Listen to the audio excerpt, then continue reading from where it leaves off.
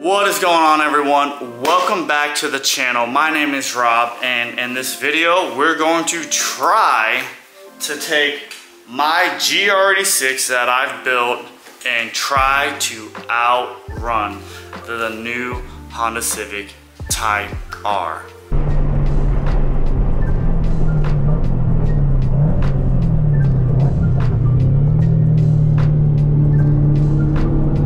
If you're new to the channel, thank you so much for clicking on this video and checking it out. Get everyone up to speed. 22 GR86. With me in the car, it weighs 2850.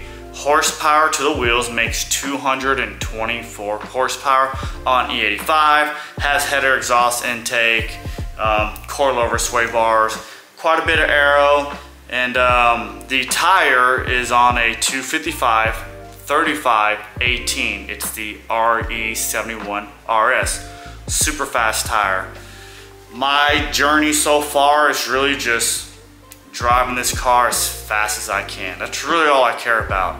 But in that process, I love to try to outrun cars that are faster than this on paper.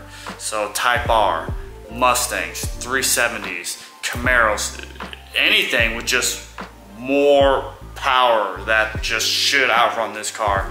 And I'm just hoping, with some of the experience that I have, the car that's pretty well set up, a decent street tire, and I'm hoping to run with the big boys. So.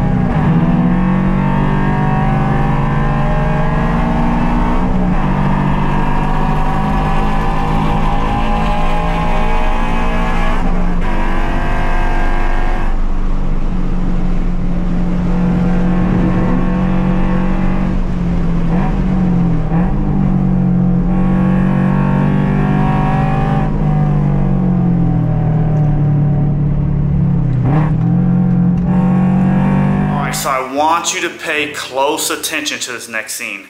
Look at the cluster.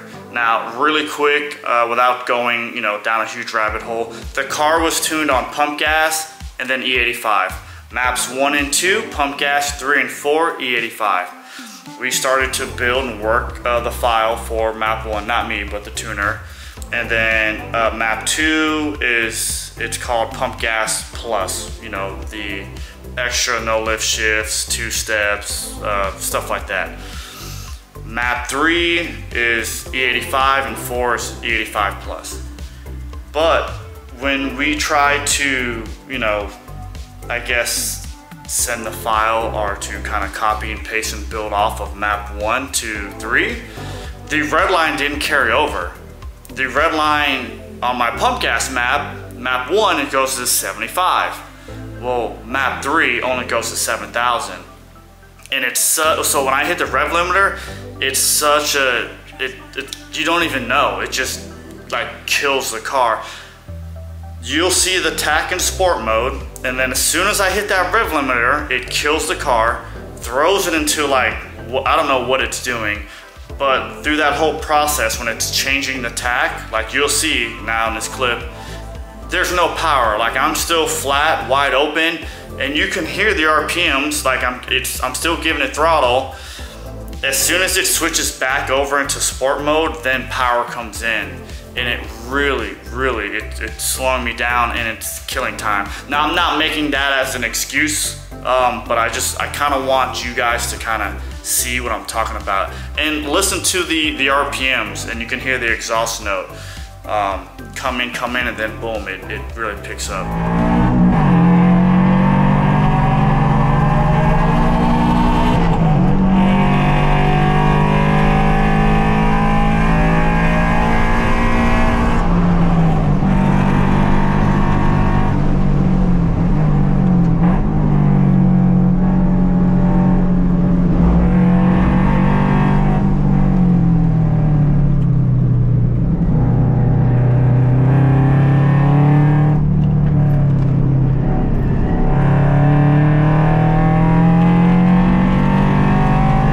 So as you can tell, I tried to follow him and I really wasn't making up a whole bunch of ground. I wasn't really reeling him in and he wasn't really pulling away. So it seems like so far the cars are equal. So let's see what it looks like when he follows me.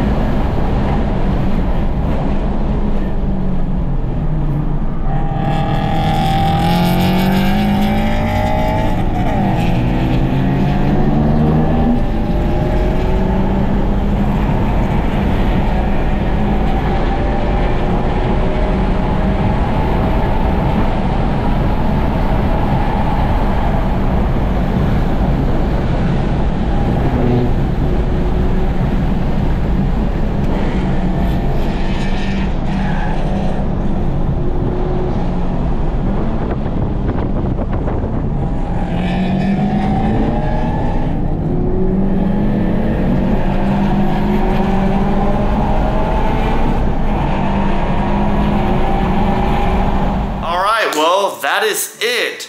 Really quick, I gotta give a huge shout out to Jose, which, long story short, he was an instructor of mine years ago when I had my 2020 Mustang PP1 car. And really cool guy, super nice car. He also has a YouTube channel. I'll post it up somewhere here, and it's club version. And his car ran a 144.8, I believe, and I ran a 145.2. So less than a half a second. That's how close we were. I would love, because he's an instructor. I mean, he knows that track. He's been tracking it for years. He's got a really good, capable car. His car is bone stock, by the way, if you were wondering. I want to bring him to Sebring to where he doesn't know the track as well as I do, to see if I have the advantage there. Plus Sebring has a lot more corners to straight, that ratio. So, I don't know, it'd be cool. Maybe in a future video we can do that one day. Also, comment down below. Let me know if you picked up on that weird kind of cluster, rev limiter deal. Eventually the car is going to be retuned, and I'm just waiting for updates, so hopefully we can solve that issue. Like, I want a hard cut. Like, I want to be able to hear me hit the rev limiter and like blow out a flame or something, but I don't want it to just kill power. And you know, it does slow me down when I do that. Same when I hit the traction control. When I really freak out traction control, I might as well just coast and take my foot off the gas, because it will not accelerate. And if you have one of these cars, you know exactly what I'm talking about. Eventually when I get comfortable, you know, familiar with the track, I'm just running with everything off, and I'll just send it. But that's it for this video. So thank you so much for watching, and don't forget, like and subscribe, comment down below. We'll see you in the next one.